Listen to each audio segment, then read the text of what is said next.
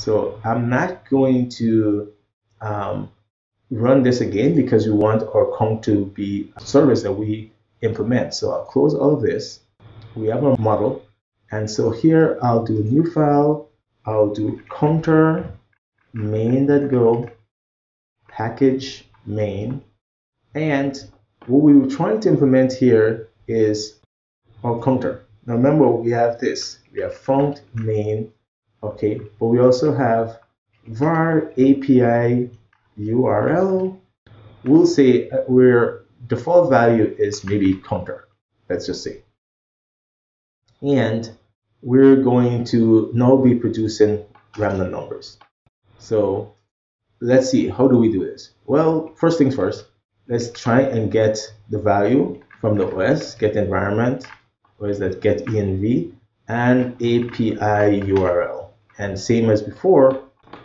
Now, in terms of creating values and send it, it's very easy. We'll sit in a loop and do this forever. Post a count, right, to this URL. Again, I could pass this in here, or API URL, but it's global variable. So for now, I'm gonna let it go. And then what we want to do is sleep for a little bit. So we should delay a little bit. How long should we delay? Well, when we were doing it on the command line, we didn't have much flexibility, so we were sleeping for just 5 seconds. So now let's get a random number generator, and let's just say int number of times we want to sleep is something between every 5 seconds or something. So we'll do milliseconds, 5,000 milliseconds. And so we'll vary between that. And so what we'll do is time that sleep and time that seconds, well, milliseconds rather. So we'll do d times time, so time that milliseconds times time that duration, and then cast this d value to it. Now, this random number generator, where are we getting it from? Well, let's just create a new random number generator. So var, a little bit of a mouthful up there. So all this is I'm creating a new random number generator, but I want to initialize it with something. And so there's a source. So I create a new source and I base that off of the current time on my server. That's all that is. So it looks like a mouthful, but it really is just that.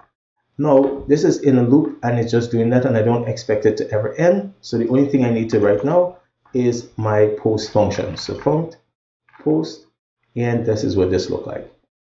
So we said before that we're going to reuse the same structure we had from before. So let's do that. So I have counter, and I have a model that the count, and remember it had a counter value.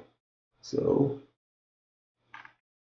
counter, and I should initialize that to some random number. Again, I'm going to get that from my random number generator. I'd say a number between 0 to 10,000, so e to the 4, right? And so you could write 10,000 however you want, but e to the 4 should work fine. And here I have to do this. Okay, so then I have a counter now. I have to send it. So I'm going to do JSON that Marshall, and I want a Marshall C. And of course, this is going to return the bytes. So if I do save, this is going to return the bytes and the error. So buff or bytes, whatever you want to call it, buffer of stuff, and error. And I can check and see if I was able to encode this. If error not equals to nil, then log rust that warn f unable to encode count or value, whatever you want, right? And then here I'll just return since I wasn't able to encode the value, okay? But if I was able to encode it, I don't know why that would fail, but if I was able to encode it, now I just need to post it to the server. So I'm going to say the way we're going to send it to the server is as a body in a post request. And for that, what you can do is go to the HTTP package, dev, search for HTTP, and in the HTTP package to show you example for doing things like a post. And you can see here is a post with a form value. Here is a post that posts an image or JPEG, and the buffer is the bytes, okay? And it's a IO reader buffer. So since it's an IO reader, well, why don't we just use a buffer? So we can say we have a, so let me do this. I'm gonna call this bytes B. I'm gonna say I have a buffer that's equals to bytes that new buffer. And new buffer, you can initialize it with a set of bytes. So I'm gonna initialize it with B. So those are the bytes that it already has in there, and it's a pointer to new buffer. And so buffer is really cool because it implements IO reader and IO writer. So I can say http.post, and I can say the API URL is where I want to post things to. I can say I want to use application/JSON, and then I can say that's the body that I want to use, this bytes.buffer. And if I hover over this, if I save this and hover over it, you'll see that our body is just an IO reader. And so I can now check and see. So post returns a request and the error. I really don't care about the request. I just care about the error. So we already have error value. So I'll need to create a new one. And then I can say if error not equals to nil, then I can say logros, that error. I can write out the error message, unable to post counter or post count, and then I can print out the error. Now, since I failed to post it to the server, well, I just logged it out on this microservice, right? There's nothing else for me to do. It fails to send. Maybe the server is not there or something. So once again, I'll go to my counter. Let's see here. I'll go to 02 is what we're talking about here. And then I'll go to counter. And then I have main that go here. And so I'll use air again. And so if I run air, you can see that it's actually posting. And we can see some of those values that are being posted, right? I'm not using HTTP IE anymore to post. I'm actually using our code. And notice how it posted 2 value before I did a get. That's because it's posting randomly. And so that's working. All right, so those were pretty easy to write. So you can imagine that the get is going to be pretty much just as easy as writing the post one. And so what we can do is essentially use the same bit of code and implement our poller. So for this, I'm going to copy main, or the contents of main rather, copy this, and I'm going to say new file, poller, that main, that go, and then I'll paste this here, and then let's go here, and I'll do Control C, I'll cd into 26.02, and then poller, and then I'll do air. And so this should be posting a value, but that's going to change pretty soon. And so let's close this. And right now I have 2 things doing post. So we don't want that. We still want to be random number of times trying to get a value. So let's just call this get count. So this is get count. And we're still using the API URL, like I said. And what we should do is have a new model in which we want to receive that count value. So there we go. And we should do this. And then we don't want to, we want to unmarshal something. But before we unmarshal it, we have to read it first. So the first thing we need to do, of course, we are sitting in a loop doing the same thing. The first thing we have to do is get it. So we should do HTTP, that's get, and from our API URL. Now, if we look, we should see that it returns the response and the error. So we definitely want the response. Let's call it RESP and error. Of course, if we have a problem reading from the server or contacting the server, we should do unable to get count. That's what we should say.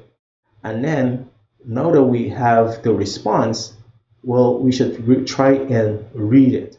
So for that, we're going to say JSON.new decoder, and remember it needs an IO reader, so we can say response.body, and we're going to say do the decode and decode into C. Remember, C is a pointer, right? Because we created a new pointer thing here. We could move this down here, so we only create it if we know that we can even read something from the server. And decode returns just one value, which is the error. So we can do that, and we don't need to create a new variable. And so we can then put this here. Actually, I don't think we need, we're not sending anything anywhere else. So there we go. So if we are unable to decode count, yep, we failed to decode it. All right, so if we're actually able to decode it now, then we should, maybe this function, let's this function return an int. And so we'll return C that counter. And if we can't decode it, then it's just going to return 0. So we can return 0 here. Or we can return an error message so it knows not to read it. All those things are possible. Actually, yeah, let's return error and the value. So value and error. So it knows that whether that value is the value we actually ran or it was an error. So nil. And so let's do here, it's an int, comma, error, yep, like this. And so here we can then do count error colon equals, and then if error not equals to nil, or rather if error is equals to nil, I don't care if it's not equals to nil. If error is equals to nil, then we can print it out, fmt.printf, and so there we go. But let's go here and see. So we're doing get calls, and then look, count from server is da da da. Of course, we don't see what is being sent to the server, but if we wanted to, we can easily change that by going back to our poller, our counter here, and then before it writes a value, when it creates a count, it writes it out on the screen. And so we can say something like fmt or log rust that info f posted, posted count value %v new line and see that counter. Okay, that's what we sent. So if we did that, now we can see which value is posted to the server, and then we can verify that that's the value we're getting on the poller. So this is a bit long, but again, I tend to go through things slowly. I talk quite a bit. I show you some tips. So hopefully you enjoy this, and if you did write it, how far off were you? You can let me know in the comments. If you did something different than what I did, which you most likely did, so I don't think anybody did exactly what I did, tell me which database you use, which HTTP server you use, if you use any, or package. If you use the standard one, you use something like I did, HTTP router, there are many out there. I really like to know, get some feedback on how close you got to solving the problem. If you use the Redis, if you use SQL database, you use MongoDB, did you use the standard HTTP package, did you use something else? Just let me know, give me a comment, give me some feedback. Let me know what you think of this. Yes, it was a bit long, but hopefully you learned quite a bit. Not only did you see how to write a simple service, but you saw some new packages, hopefully, and also how to use Redis, which really, it's like a nice thing that you could pick up on the side, how simple Redis is to use. Now that I've finished all of this, thanks for your patience. Take care. If you haven't subscribed by the end of this video, why not? Let me know. Let me know why you watched this video and you didn't subscribe. This pretty long video. Why you watched all the way to the end and still didn't subscribe? If it's too long, well, that's fine. You can say that too. That's probably something that's not going to change just because that's the way my format. I generally talk a lot and go through things pretty slowly to make sure people understand it. See you in the next video.